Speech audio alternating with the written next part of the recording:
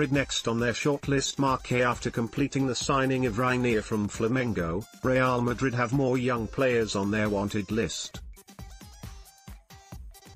One of them is Eduardo Camavinga, the 17-year-old midfielder tearing up Ligue 1 with Rennes. The Real Madrid board have been following the teenager for some time, but they're not the only ones.